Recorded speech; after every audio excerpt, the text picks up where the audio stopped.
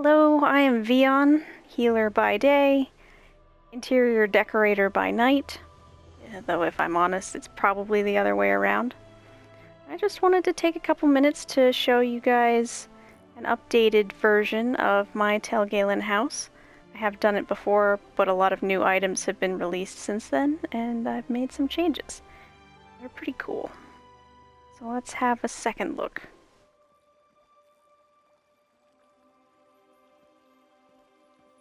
Apologize in advance for the cinematography. I am garbage in first person. And that's okay. It's the house that matters.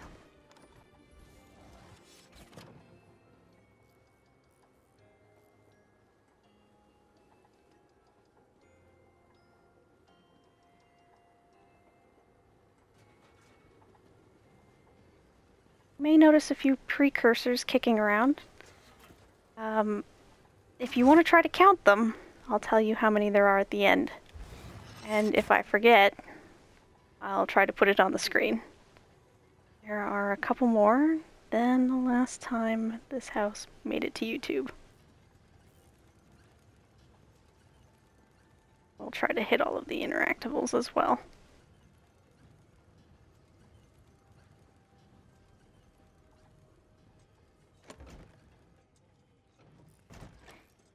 Each of these side rooms is a little bit themed towards a member of the tribunal. Give it that Morrowind flavor. The library, of course, for the warrior poet. Even though it's all pretty clockwork in here.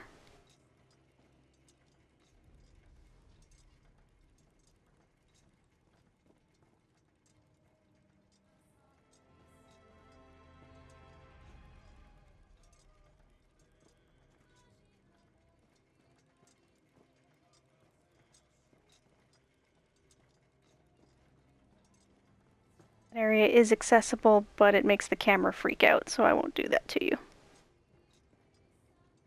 You're welcome.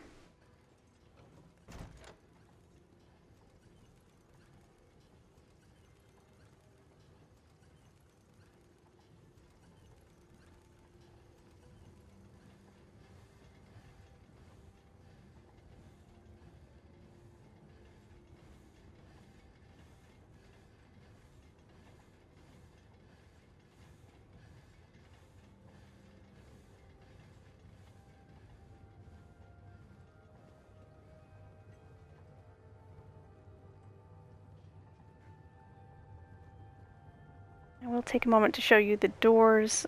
These are the Akatosh chancel doors. When left open, they make a nice metal door frame and don't interfere with the actual door. Spared no expense.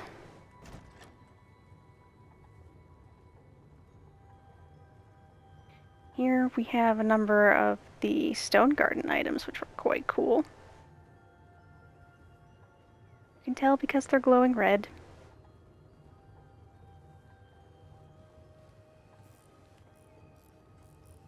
Have been enjoying the music boxes. They're quite cool.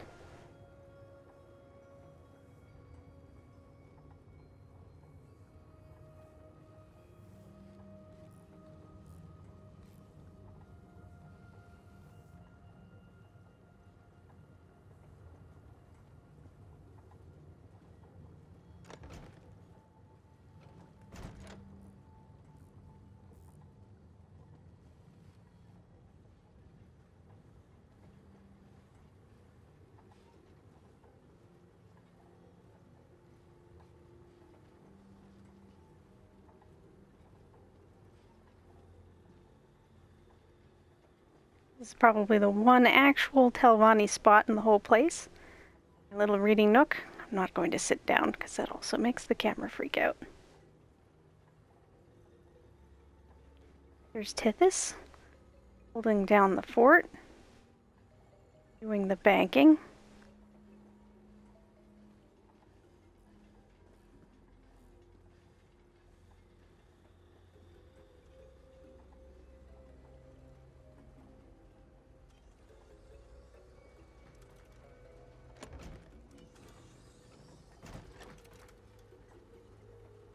Workshop is one of my favorite spots in here.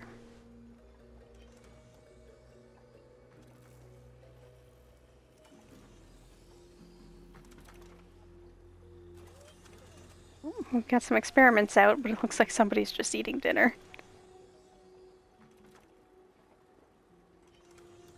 That looks like a bad idea. Now that pathing is a thing, these guys can crawl around on the table. Probably makes it a little harder to work on them, but it's very cute.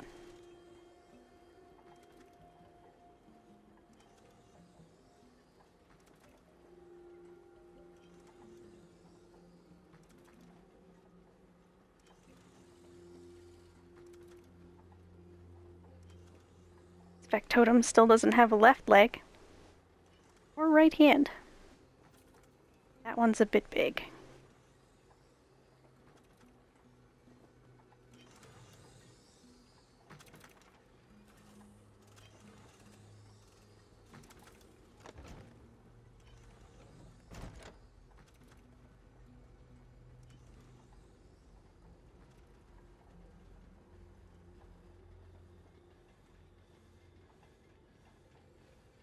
There's the little commissary.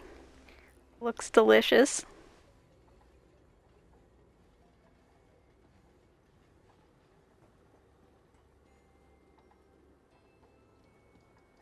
Alright, now let's go upstairs.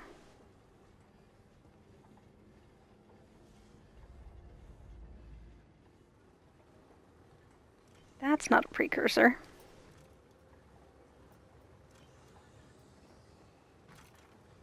It's a big boy. That took some doing.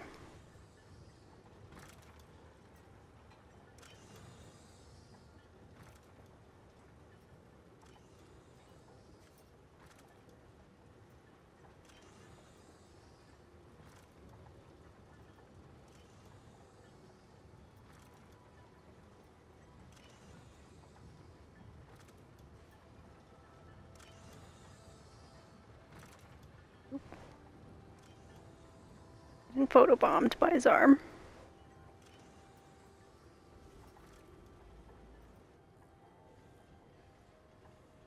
That about does it for the interior, so let's head outside.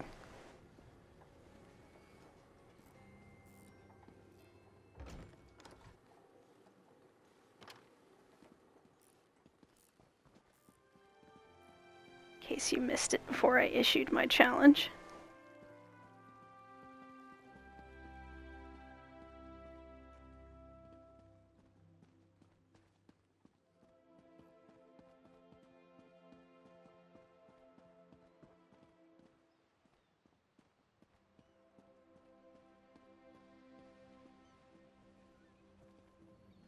On our left we have the laser fountain. Half laser, half fountain. All awesome. I'll give you a close-up of the water running down the sides of the altar because that was really hard to do. That was before precision editing.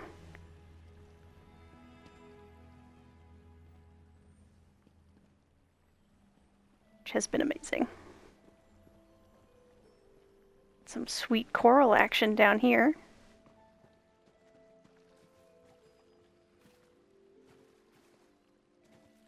Full of secrets in the corners.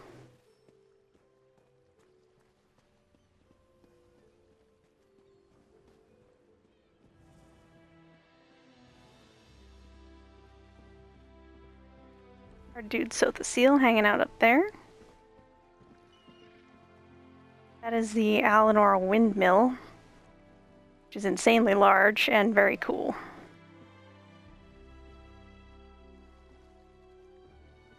On the fishing boat, we've added a figurehead, the Maumur sea serpent totem. It's quite good for that.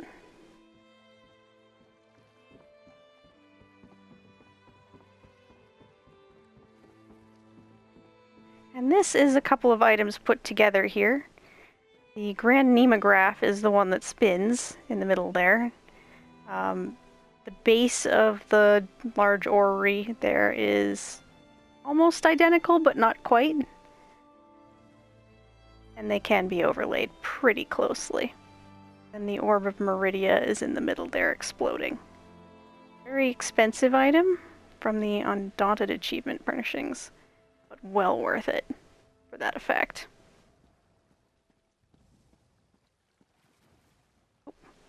Over here we have the junk pile crab, doing junk pile crab things.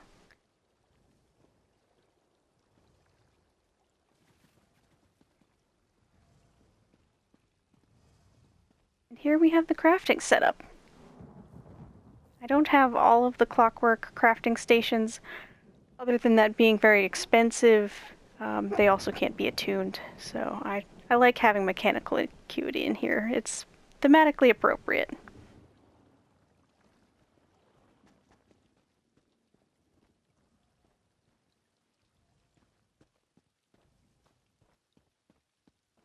And there's the transmute station. It is fully accessible, but I always shame myself getting up there. You can see it is well protected.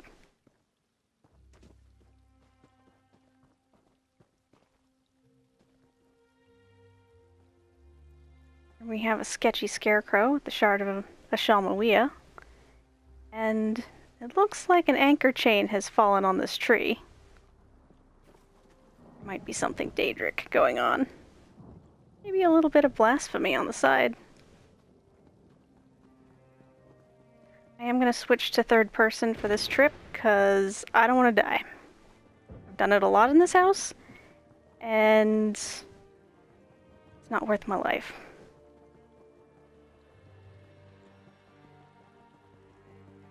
Fun fact, some of the house mushrooms themselves are only cosmetic. So if you make the mistake of trusting them, you can fall to your death. So trust nothing.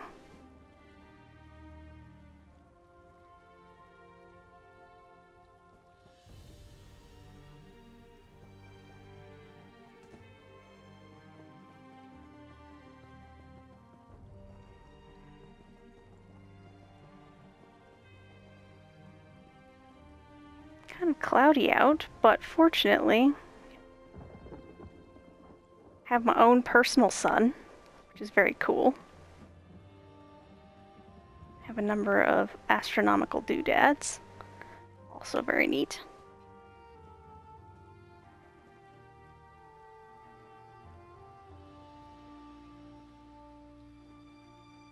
And this guy, not going to have any luck today.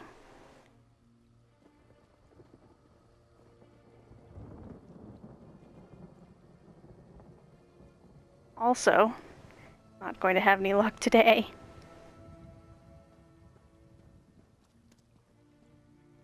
And up top we have a little bit of an homage to the three. And a little Bardow, just for fun.